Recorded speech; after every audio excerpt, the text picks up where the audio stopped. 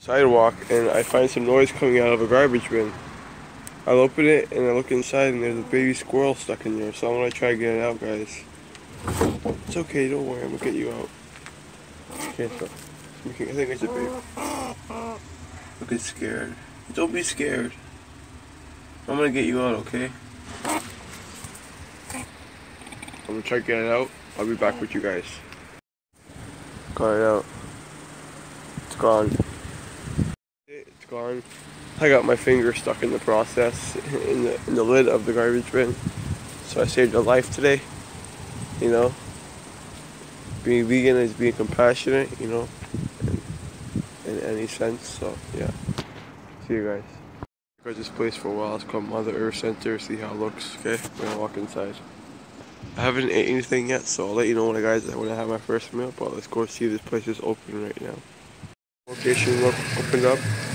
College and Borden, all vegan. But it's obviously all cooked, so it's not for me.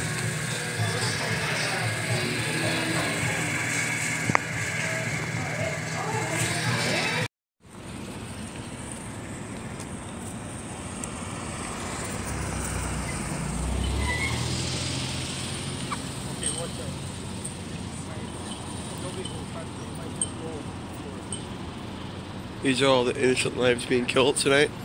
10,000 plus. Just for someone's taste and laughter.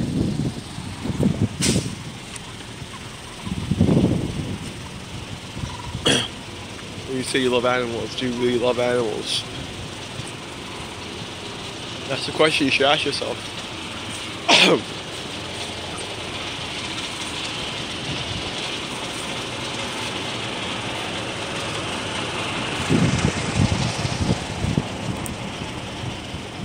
Sorry, babies.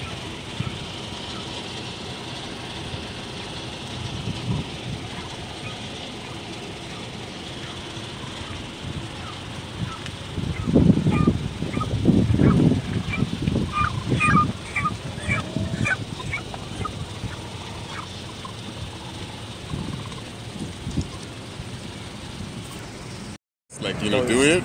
There's no light. When I can.